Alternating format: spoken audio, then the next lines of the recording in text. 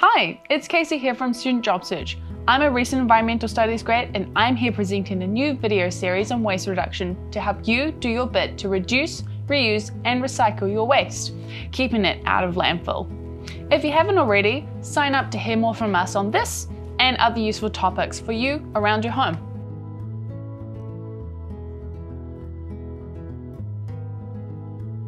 Welcome to our second video on smarter waste management.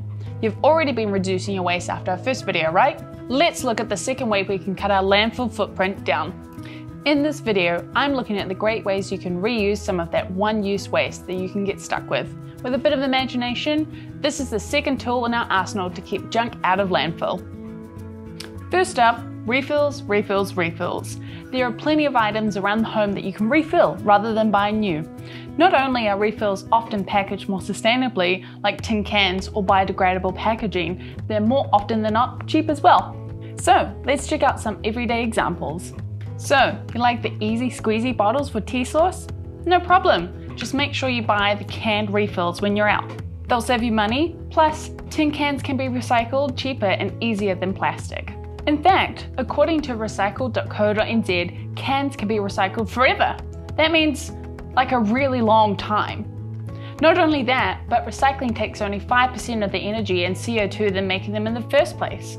We will of course recycle these cans, but even if they went to landfill, they can break down in only 50 years. Unlike plastic bottles, they can take up to 500. Ugh. So, refills are a win-win. But what else can we refill, I hear you ask?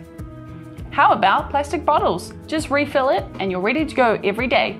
Or there's washing up liquid, hand soaps, body wash, laundry detergent, shampoo, printer ink, cooking oils, coffee, lighter fluid. You get my point. There are plenty of brands that now offer user-friendly packaging, or if not, at least offer environmentally friendly refill packets. Keep an eye out for them at your local supermarket. Alright, that's enough on refills. Let's get crafty. Another sweet way to reduce your landfill footprint is reusing your waste for crafts to make something.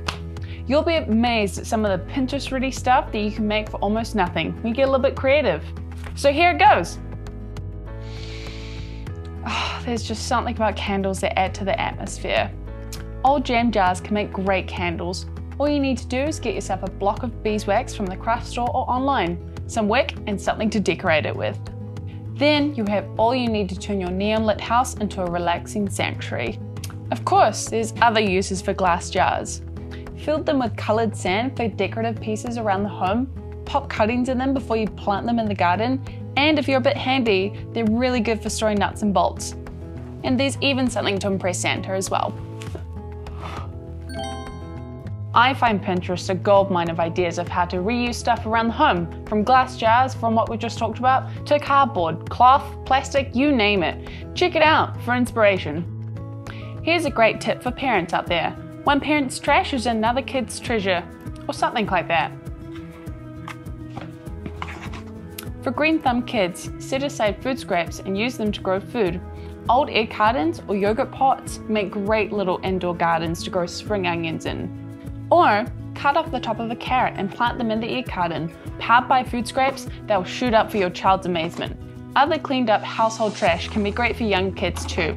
Collect up items like tissue boxes, empty loo rolls or yogurt containers and keep them aside in a build box. To us, this is junk, but to a child with a bit of glue, it could be a rocket ship. You'll be amazed at what they might make out of nothing, and not to mention keeping them entertained for hours. Yes!